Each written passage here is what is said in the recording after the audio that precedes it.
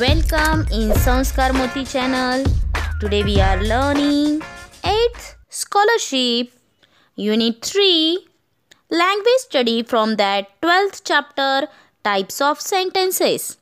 इयत्ता 8वी शिष्यवृत्तीमधील युनिट 3 12वा पाठ types of sentences म्हणजेच वाक्यांचे प्रकार व्याकरणाचा हा भाग आज आपण या व्हिडिओमध्ये समजून घेणार आहोत. व्हिडिओ शेवटपर्यंत नक्की पाहावा. There are 4 types of sentences. 4 प्रकारचे वाक्यांचे प्रकार असतात. First is the statement or we can say declarative sentence. याला आपण विधान वाक्य असं सुद्धा किंवा घोषणात्मक वाक्य असंही म्हणतो. Second is the questions or interrogative sentence. म्हणजेच प्रश्नार्थक वाक्य. Third is the exclamation or exclamatory sentence. म्हणजेच उद्गार वाक्य म्हणजे ज्यामध्ये उद्गारवाचक बोललं जातं. Fourth is the commands or imperative sentence. म्हणजेच आज्ञा वाक्य म्हणजे ज्यात आज्ञा दिल्या जातात. अशा प्रकारे आता आपण let's learn about this all types या सर्व वेगवेगळ्या प्रकारांची माहिती या ठिकाणी घेणार आहोत.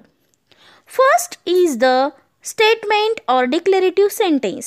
विधान किंवा घोषणात्मक वाक्य यामध्ये इट टेल्स अबाउट समथिंग हे कशाबद्दल तरी माहिती देतं. It ends with full stop. फुल स्टॉपने याचा शेवट होतो आणि सब्जेक्ट आणि वर्ब या दोन गोष्टींचं त्या ठिकाणी महत्त्व असून वाक्य त्याने तयार होत असतं. जसं उदाहरण दिलं आहे, I have a blue dress. My sister is in first grade. I am watching a movie. ही सर्व साधी वाक्य विधान वाक्य आहेत. आपण याचं पॉझिटिव्ह आणि निगेटिव्ह रूपसुद्धा बघू शकता की कशा प्रकारे आय लाईक कॉफी त्याचं निगेटिव्ह केलं आहे I do not like coffee. म्हणजेच होकारार्थी नकारार्थी असं सर्व प्रकारे वाक्य या ठिकाणी विधानांमध्ये असू शकतात. सेकंड म्हणजेच दुसरा प्रकार वाक्याचा questions or we can call interrogative sentence म्हणजेच प्रश्नार्थक वाक्य.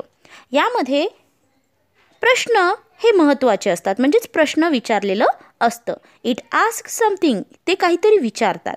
त्या वाक्यांमध्ये क्वेश्चन्स असं आपण त्यांना म्हणतो. It ends with question mark कारण याच्या शेवटी क्वेश्चन मार्क असा असतो. याची रचना पाहूया.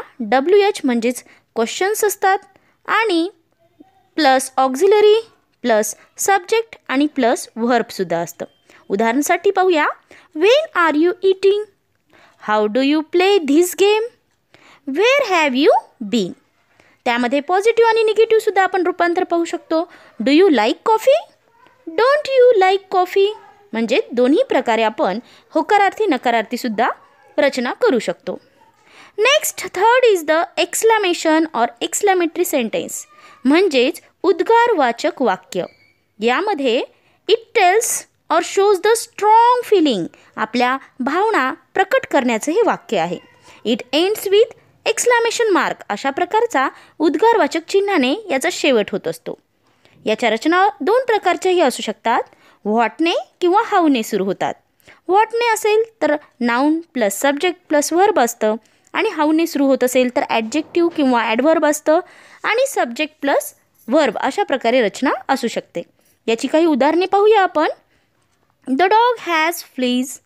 माय hair is on fire. The car has a flat tyre. How beautiful is this. What a big surprise. या सर्व वाक्यांमधून काहीतरी भावना ही व्यक्त होत आहे म्हणून या ठिकाणी उद्गारवाचक चिन्ह पण आलं आहे. आपण यालाच एक्सक्लामेशन मार्क किंवा एक्सक्लामेटरी सेंटेन्स असं म्हणतो. चौथा प्रकार पाहूया. कमांड्स किंवा इम्परेटिव्ह सेंटेन्स म्हणजेच आज्ञा वाक्य. यामध्ये आदेश किंवा आज्ञा दिलेली असते. It tells someone to do something. कोणाला तरी काहीतरी करण्यासाठी सांगितलेलं असतं. It ends with full stop. पूर्णविरामाने या वाक्याचा शेवट होतो. या ठिकाणी जर रचना आपण वाक्याची पाहिली तर बेस वर्बनी सुरुवात म्हणजेच महत्त्वाचं ते असतं. That there is a usually know subject. या ठिकाणी वाक्यात सब्जेक्ट नसतो. Because the subject is understand it is you. कारण या ठिकाणी सब्जेक्ट म्हणजेच कर्ता हा स्वतः तुम्ही असं समजलेलं असतं. पॉझिटिव्ह आणि निगेटिव्ह या ठिकाणी रचना पाहूया दोन्हीही. जसं उदाहरणासाठी आहे स्टॉप आणि निगेटिव्ह आहे त्याचं डू नॉट स्टॉप. अशा प्रकारची छोटी छोटी वाक्य यात येतात. आता आपण याची ऑनलाईन टेस्ट सोडूया आणि प्रश्नांचा सराव करूया. Question number 1. Choose the correct alternative. Exclamatory sentences R used for. Time starts.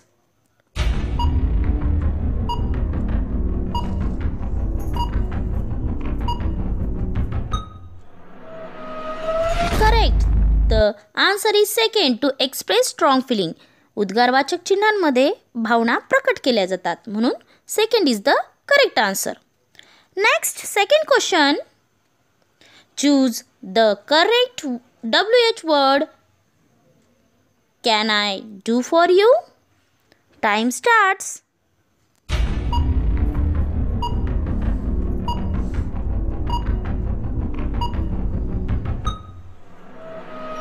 Very good. The correct answer is first. What can I do for you? मी तुझ्यासाठी काय करू शकतो? म्हणून पर्याय क्रमांक 1 या ठिकाणी योग्य उत्तर आहे. Next, third question. Find correct punctuation mark for given sentence. Sentence is what a remarkable achievement. Time starts.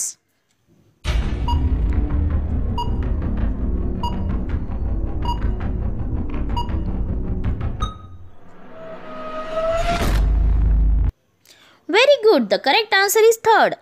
या वाक्यासाठी उद्गारवाचक चिन्ह म्हणजेच एक्सक्लेमेटरी हे चिन्ह येईल, कारण वाक्यामध्ये उद्गार भावना प्रकट केलेल्या आहेत. Next, question number 4. Imperative sentence usually begins with dash. Time starts.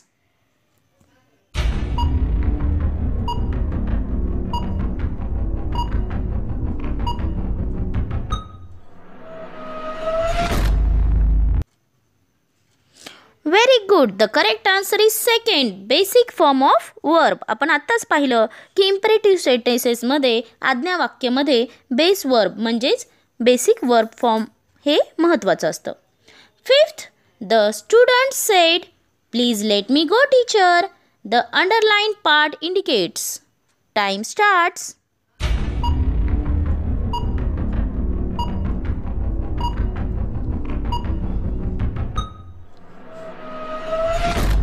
Very good. The correct answer is third, a request. पुढील वाक्यामध्ये प्लीज हा शब्द वापरल्यामुळे आणि त्या वाक्यामध्ये विचारला केलेली असल्यामुळे ती रिक्वेस्ट आहे. Question number 6. Choose correct option. Govind won first prize in singing. Sister will say, which does not match with the sentence.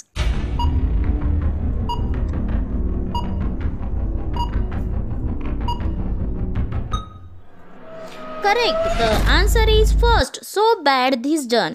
हे वाक्य योग्य नाही आहे. Congratulations, great job, well done, what a pleasant surprise हे आनंदाचे वाक्य त्यासाठी सुटेबल आहेत, म्हणून पर्याय क्रमांक 1 उत्तर होतं.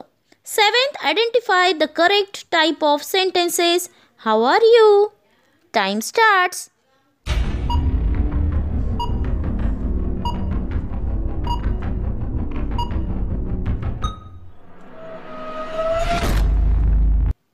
Very good. The correct answer is fourth. This is the interrogative sentence म्हणजेच हे प्रश्नार्थक वाक्य आहे. या ठिकाणी प्रश्न विचारला गेला आहे. Next, question number 8. Choose the correct alternative. If when is equal to time, why is equal to reasons, and then where is equal to what. Time starts.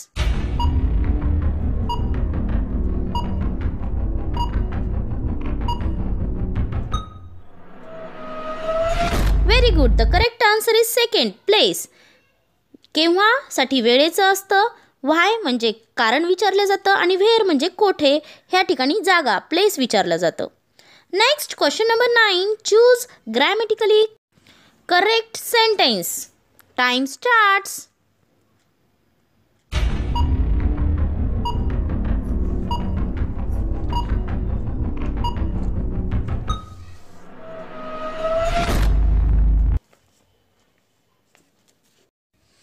Correct. The answer is second. Grammatically म्हणजे व्याकरणात्मक बरोबर वाक्य आहे does Priya attend school in time. Last question number 10. Find the correct exclamatory sentence from these given sentences. Time starts.